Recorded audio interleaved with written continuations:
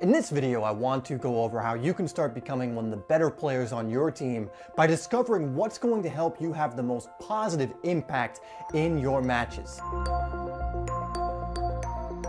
What's up guys, it's Dave here from SimplySoccer, where we are helping you improve your game and stand out on the pitch. On this channel, we release daily soccer tip, technique, and training videos. So if you haven't already, make sure you hit that subscribe button and you hit that bell icon so you don't miss any new content that we release. Now in this video, I want to give you some advice on how you can start being more of an impact player on your soccer team and how you can start going from strength to strength, becoming one of those really standout players in matches. Now, in order to get you to the point where you're a standout player and you're improving very quickly, we need to identify two things. And the first thing we need to identify is what are you good at and what are your strengths. The fact of the matter is you cannot be good at everything, or at least most players cannot. But I guarantee you there are a few things you're really good at. For example, maybe your shooting is one of the best out of all your teammates. Maybe your finishing, maybe your passing ability. Maybe nobody on your team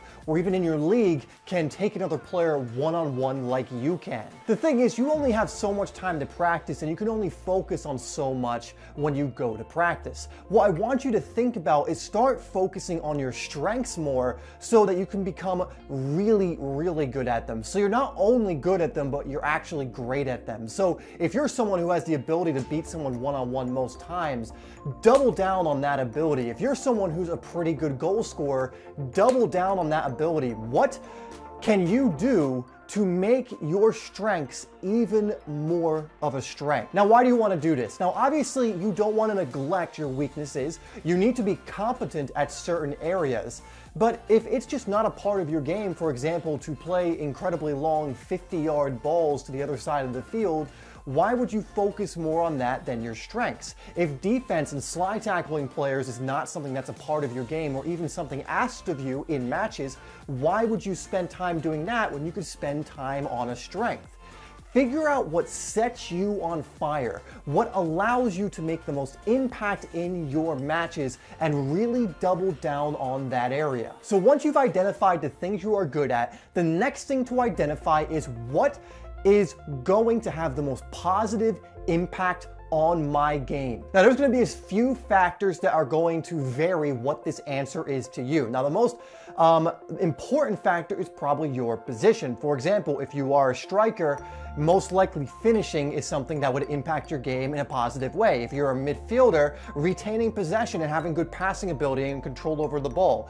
Figure out what skill areas would have the most positive impact on your game for your position. Now again, why am I asking this of you? Because we want to follow what's called the Pareto principle. And the Pareto principle says that 20% of our actions lead to 80% of our results. And what this means is 80% of what we do is only leading to 20% of our results. Now you can change that formula to 90-10 to 70-30, but what it's saying is there's usually something, a small amount of what we do which leads to the most benefit for us. So what happens when you double down on those areas that are already contributing to 80% of your results? What happens is you start performing even better. You look at a player like Harry Kane, for example, someone who identified, or at least I assume he identified, that finishing and his movement is going to be the two of the most important parts of his game. And look, after enough time, he's become one of the best players in the world, one of the best goal scorers in the world, through focusing a lot of his effort on those two areas. Now, in that time, he could have worked on, say, skill moves. But if anyone watches Harry Kane play, you'll know he's not doing step overs or elasticos or Maradonas. In fact, I've never seen him even attempt to do one of those. It usually just has some cuts and feints or moves that give him enough space to shoot. He knew what his strengths were, and he knew what was going to give him the most positive impact if he worked on it.